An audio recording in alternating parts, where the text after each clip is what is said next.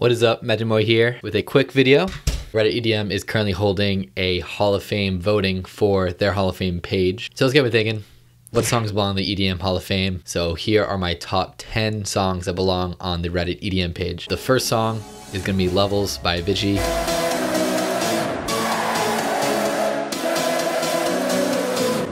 At this point, after his untimely passing, it's fair to say that at the very least Levels is cemented in dance music history, period. I still remember that summer that the song was just sitting by some random channel upload, and it was like in 360p, just had the AVICII logo on it, and I just remember playing that song all day and just seeing the organic growth of the song just throughout the entire world. It was really just a rare moment in dance music. This doesn't mean that AVICII doesn't have other Hall of Fame classic songs, but I think Levels has to go in right off the jump. Next is Spaceman by Hardwell.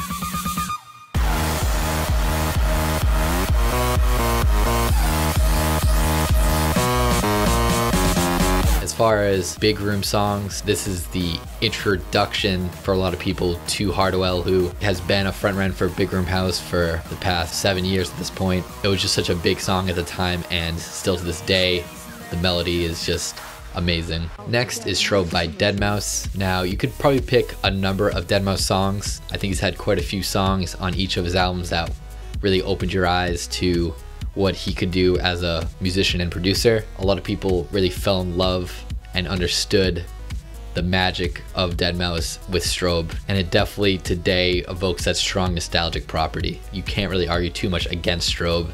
It's a pretty amazing record. Number 4 is Gecko by Oliver Heldens. As far as the sort of viral deep house fever that happened in 2014, I don't think anything encapsulates it quite like this song. Still a completely functional club track today. You could maybe make a case for like a Chami song or something like that, but as far as an era of deep house that came in that time, there's no better song than Gecko by Oliver Heldens.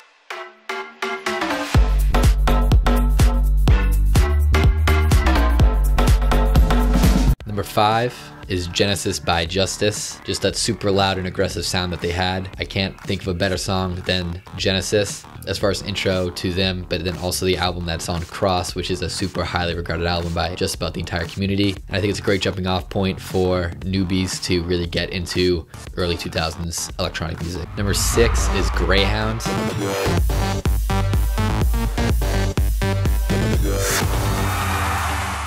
Greyhound in particular is such a great introduction into that Swedish house sound and to the album that it's on. And then also just has that kick-ass music video with the dogs running around. It's just so iconic. I can definitely make a case for other Swedish House Mafia songs and songs about the individual members, but I'm gonna have to go with Greyhound on this one. Number 8 is Mammoth by Dimitri Vegas, like Mike and Mogai. While I do think Spaceman was a huge defining moment for Hardwell, I think Mammoth was a defining moment for Big Room and just the peak of 2013 EDM. When I think of Tomorrowland, when I think of Ultra Music Festival, when I think of all these giant spectacles that electronic dance music has, Mammoth is the soundtrack to that. It's just a gigantic song. I think even if you're not a huge Big Room House fan, you have to respect it. It's just a huge anthem, a huge banger, and is definitely just one of those unforgettable songs from that era. Number 8 is Scary Monsters and Night Sprites by Skrillex. Scary Monsters and Night Sprites kind of takes the cake, where it's a defining song for Skrillex's career, a pretty defining song for dubstep, and it was a pretty interesting idea at the time to have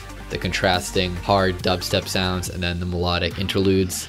Even though every dubstep song had it, he just made it really clear off the jump, very recognizable, made a lot of people that were new to dubstep really understand why it was so cool and interesting.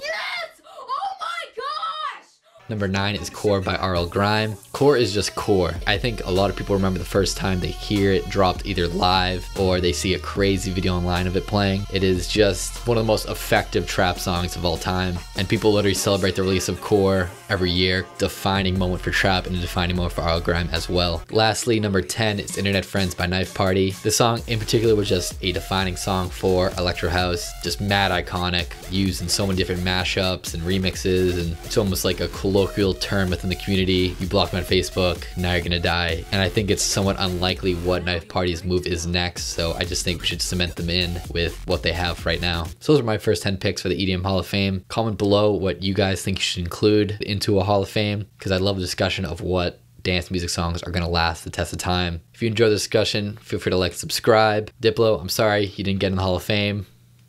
Maybe next time.